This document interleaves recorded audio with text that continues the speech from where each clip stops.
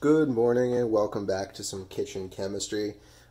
Today you're going to have an opportunity to do a little modeling lab, model an idea, and I'm going to do it here in this video to kind of guide you through it. I'm just going to do one of the experiments. There's 3 parts. You're going to do the other 2 on your own. But this will hopefully be a useful guide as we go through. As always, the IA is really just kind of a brain starter question, and it says, what is equilibrium? Define it in your own words and give an example of something in your life has been at equilibrium. Well, an example for me is work. I get up every day, I go to school, I make my lesson plans, I teach students, I grade homework, I go through my motions, and there's this routine that we go through where things are stable, things are consistent. And that's really what equilibrium means. Equilibrium means consistency, it means stability. Where we get tripped up a lot, where I want you guys to make sure that you read this lab and follow along with this, but make sure that you read this whole page here, is that equilibrium doesn't mean equal, it means constant. Things can be at equilibrium even if values aren't equal to each other. We don't spend an equal amount of time at work and at home and doing these different things, but when everything is constant, our life is at a balance. Equilibrium is really about balance, not about equal values. So let's get into this. For the example that I want us to hold in our minds, it's the Haber-Bosch process, which we have talked about in the past. It's the process to make ammonia that's used in fertilizers, that's used in weapons manufacturing, flammables, things like that, cleaning products. So it has a wide range of applications, and we make it with this process of combining nitrogen and hydrogen gas to make ammonia. You see these double arrows pointing both forward and back. That's because this process is a reversible process. You can turn the nitrogen and the hydrogen into ammonia, but you can also turn the ammonia back into nitrogen and hydrogen. And these 2 processes, the forward and reverse reaction, are happening at the same time, in concert with each other. So let's explore a little bit about how this works, this concept of equilibrium and reversible reactions. So we talked about reaction rates the other day. That was the last work that we did. How fast does a reaction happen? What causes reactions to occur? And we're going to go deeper down that road, but really what I want us to keep in mind is that idea of rate. How quickly is something happening? Because the forward and reverse reactions do not necessarily have to be happening at the same rate for things to be constant, and we're going to explore that. So my directions say, for this part of the lab, you'll need a plain sheet of paper, folded down the middle, the left side labeled reactants, and the right side labeled products. You can see that I have my table set up the same way. You can do something like this. The dish isn't necessary, it's just nice to keep my M&Ms from rolling around. We're going to start with 40 M&Ms on the reactant side of the paper. Okay?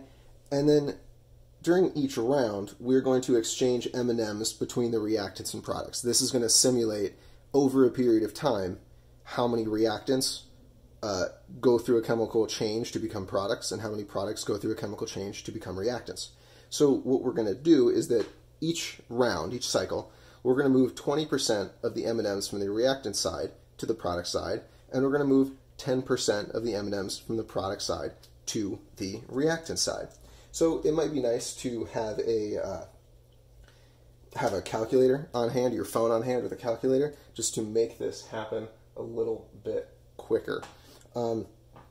So let's start. We're going to start with 40 M&Ms on the reactant side, and we're going to move. We start with 40 on the reactant side and 0 on the product side. So we're then going to move 20% of the reactants over to the products. So 20% of 32 is 6.4. So we're going to round up to 7 and then move them over to the product side. We always round up for this experiment.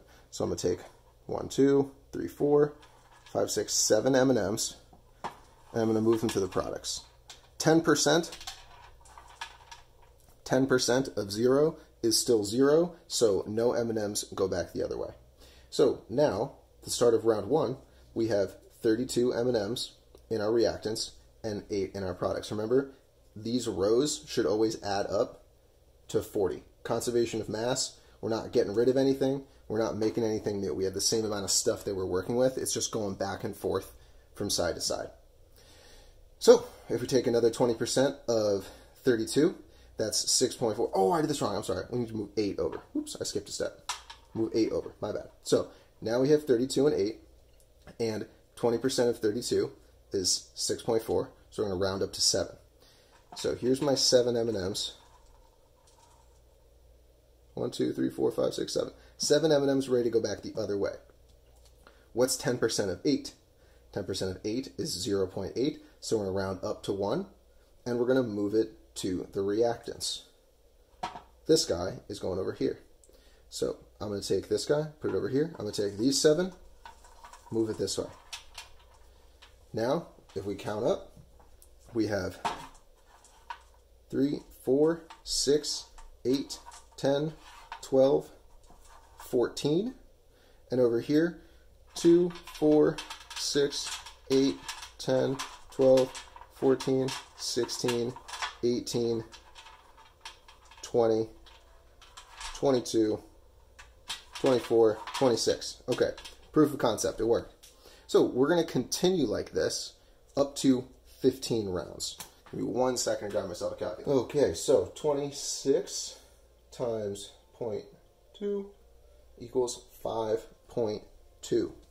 So 26 times 20% equals 5.2, which we're going to round up to 6. And 10% of 14 is going to equal 1.4, which we're going to round up to 2. So 6 M&Ms, 1, 2, 3, 4, 5, 6. 6 M&Ms are going to move over to the products, and 2 M&Ms are going to move over to the reactants. Okay, and now we have 1, 2, 3, 4, 5, 6, 7, 8, 9, 10, 11, 12, 13, 14, 15, 16, 17, 18, 19, 20, 21, 22. 22. And we have 1, 2, 3, 4, 5, 6, 7, 8, 9, 10, 11, 12, 13, 14, 15, 16, 17, 18. Now we have 18.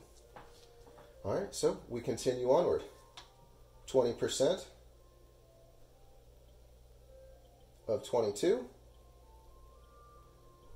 is 4.4, so we're going to round that up to 5. 10% of 18 is 1.2, so that's going to be 2 again.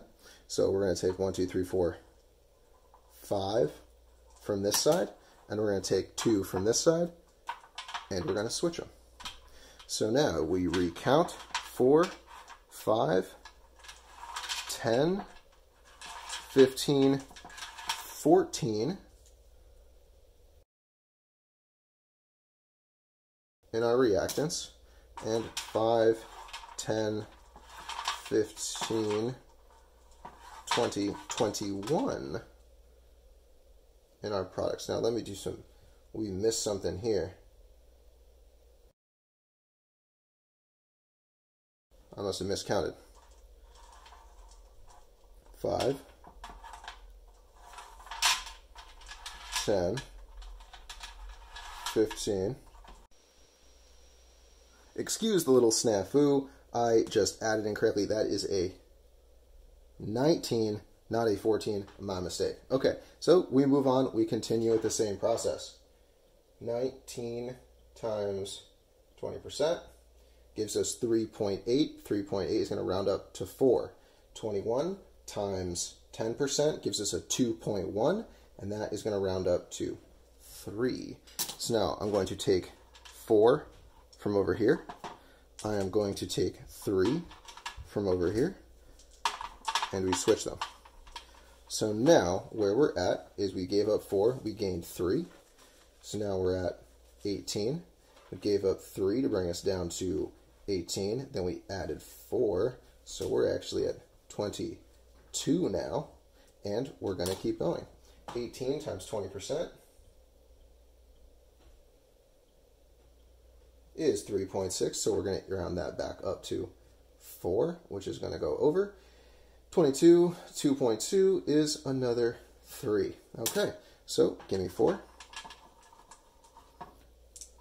4 M&Ms going to go this way. 3 M&Ms going to go this way. All right, so that gives us a 17, and that gives us a 19 plus 4, which is a 23. Okay, so 20% of 17 is 3.4. 3.4 rounds up to 4 in this case, and 2.3, 23 times 10% is 2.3. That's going to round up to 3. Oh, are we seeing a pattern here? Are we seeing a pattern? So if I take 4 from this side, and I take 3 from this side, and I switch them, now 17 minus 4 is 13, plus 3 is 16. 23 minus 3 plus 4 is 24. Okay, okay. So what is 20% of 16? 3.2. 3.2 is going to round up to 4. What is 20% or 10% of 2.4? Excuse me, what is 10% of 24? That's 2.4, which rounds up to 3. Are we seeing kind of a pattern here, folks? So if we take 4 and we take 3 and we switch them, now we have 12, we have 13. Excuse me, wait, minus 4 plus 3. Minus 4 is 12, plus 3 is 15. And 24 minus 3, that's 25. Okay, so 20% of 15 is 3. On the dot, 20% of 15 is 3. What is 10% of 25? It is 2.5, and then that rounds up to 3. So what happens if I take 3 and 3, whoops, and we switch them? Nothing happened. We still have 15, and we still have 25. So what's 20% of 15? It's still 3. What's 10% of 25? Well, it's 2.5, which is going to round up to 3, and we switch them, and we still have 15 and 25.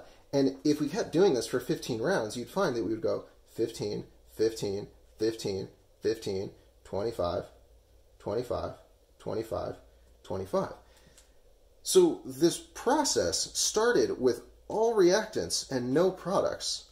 And then as we took 20%, we didn't change this 20% number. We kept taking 20% of the reactants and moving them. And we kept taking 10% of the products and moving those. And eventually we hit an equilibrium, a balance, where no, they're not equal. The reactants clearly have less amount, slower concentration of reactants than products do, but there is a balance here. So there are 2 more scenarios that you are going to do where this situation is changed a little bit. So you can go on and do those. They are on this page and on this page. Directions are at the top, but I'm going to skip to the analysis questions really quick. Okay. It says, calculate the ratio of reactants to products for round 15 of parts 1, 2, and 3. So I just did part 1. So what's that ratio? That ratio of reactants to products was 15 to 25. So in decimal terms, 15 divided by 25 is 0. That's not right.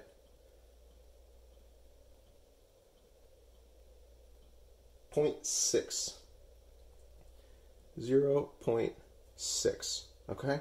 So that's what you're going to do for these ratios. Okay? I'm going to let you guys do the last 2 and figure out what those are. The last thing that I want to show you here is eventually what we're going to get into is graphing. Graphing these reaction curves. And this is what it's going to look like. Can we see that? Here, let me make a little more room.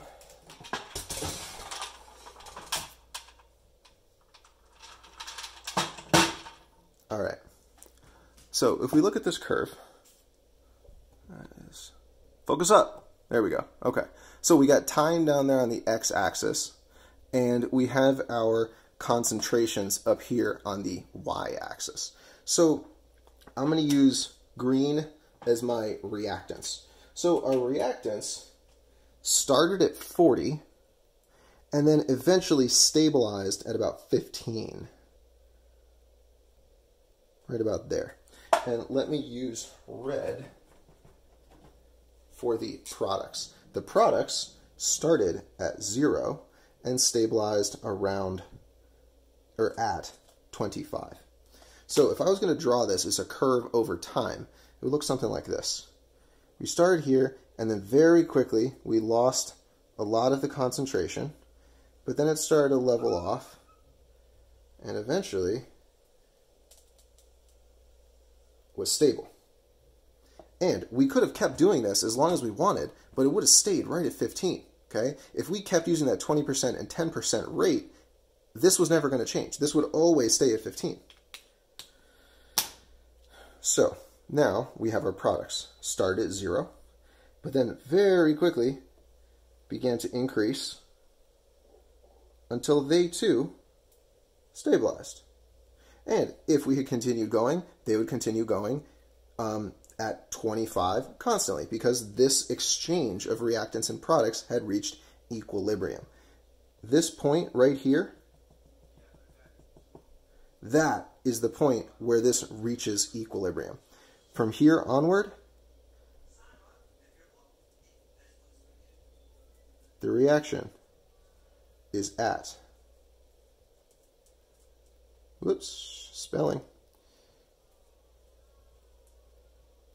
equilibrium. Okay? This part here is at equilibrium. How could we disrupt this equilibrium? We're going to get into that later, but some ideas to think about.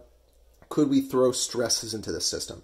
Could we do one of those things that affects reaction rate to change this equilibrium?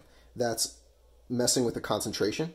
That's messing with the reaction rates. That's messing with our starting points. So you're going to get an opportunity in this lab to mess with those things in parts 2 and 3 and see how that affects these equilibrium states and when and how an equation reaches equilibrium, this constant balance of reactants and products. Okay, so we'll talk more about this, but right now I just want you guys to mess around. If you have M&Ms, awesome. This is a great lab because you get to eat your materials afterward. Have a good one, guys.